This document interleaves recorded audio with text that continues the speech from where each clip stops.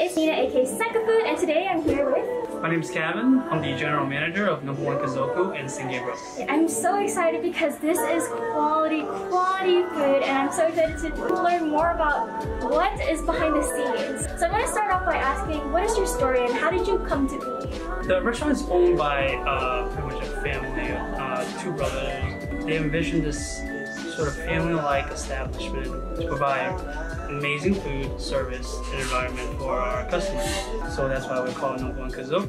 Kazoku means family in Japan, Japanese. These brothers have definitely traveled, try all kinds of food. They have me come here and just kind of put something together for them to sort of just amaze our local customers. Yeah. I love that. And was it mostly started because of that key research for the fish that you guys use, or was it just kind of built along the way as you made your menu? Definitely built along the way. We did like a lot of trial and error and finding the right team, making up the right menu. We have a set menu, then we have a menu that changes every week to bring the freshest. We want the seafood are seasoned. We come here 1 week and have akayaga, which is the recommended fish from Japan, and the next week we'll have this Japanese grouper ready for you to try. It's always gonna be overnight to us, super fresh, made by three of our chefs. Kelvin was telling me earlier that each of their chefs are from different areas, and it's just amazing of how the mastery has already been taken in. We had really good luck with finding the right people to fit our team. Most of my staff has been with us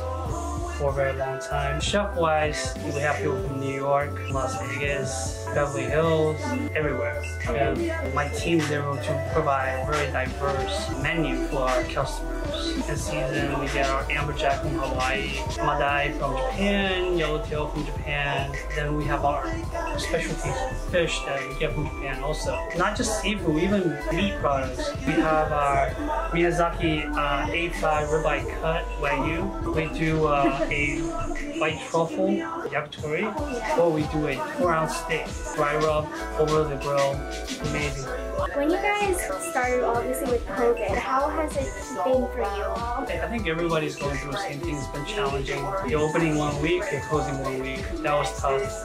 They announced it one day, and then we had to shut down like a day, 2.5 weeks. That was definitely tough. Yeah, that's rough. But you were doing takeout too. We had to kind of shrink down our menu a little bit because it was very hard to ship items over from Japan during the COVID time. We were able to get like once or maybe twice a week. Not only that, the types of seafood that we normally would get, we weren't able to get because the fish market was closed in Japan. Fishermen weren't going out as much.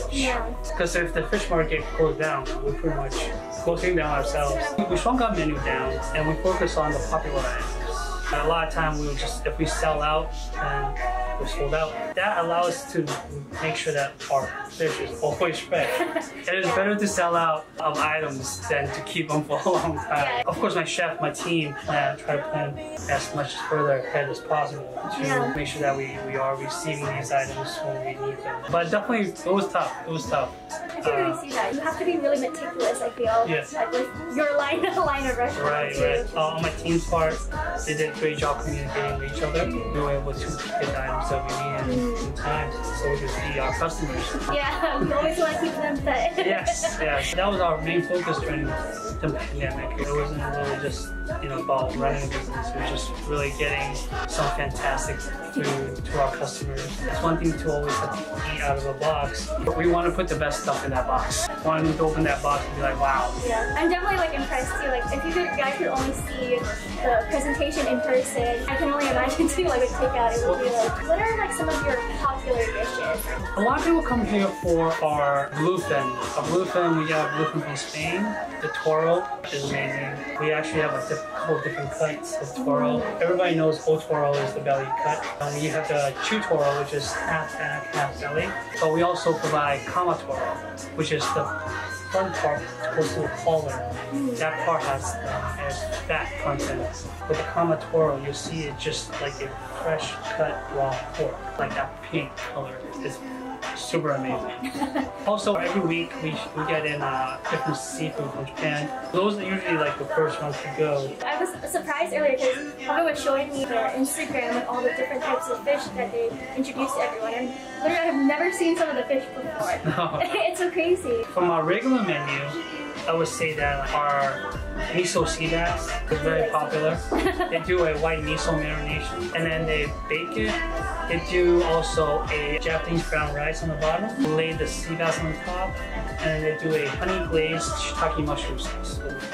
Gosh, yeah. There's so much like impact for each they do change their menu every week, but what are some of the new things in the future for your restaurant? Our next specialty thing we're going to do is for Mother's Day and Father's Day, the chef will custom make a omakase menu, usually 10 courses, and with that a special price. We usually do a discount price plus 1 course of dessert. Dessert? Yeah. What's your dessert menu? The chef's been trying new items. I think our newest very popular dessert right now is the ube mochi.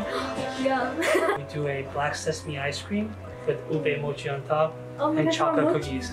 That's cool. We try to come up with these specialty items for the holidays, so people can come in and just not worry about what to order and they will get the best of the best. Yeah, it's pretty amazing, pretty special.